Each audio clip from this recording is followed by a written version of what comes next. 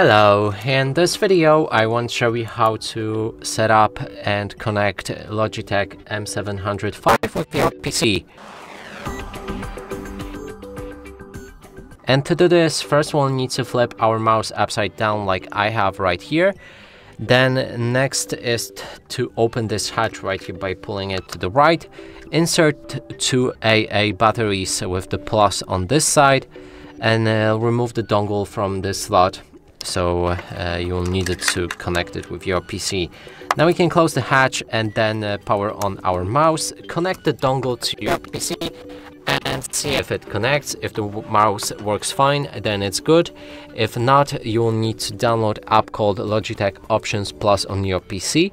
And even if you manage to connect it, I strongly recommend to download this app anyway, as it allows you to adjust the settings. But in case, as I mentioned, your mouse didn't connect, click on Add Device right here, go for the Logi Unifying Receiver, and now follow the instructions. So turn off your device and turn it back on to connect it. And put the mouse kind of close to the dongle, so our mouse is is found, and we can click on Confirm to connect it and perform the setup. Inside you'll be able to adjust all of the settings.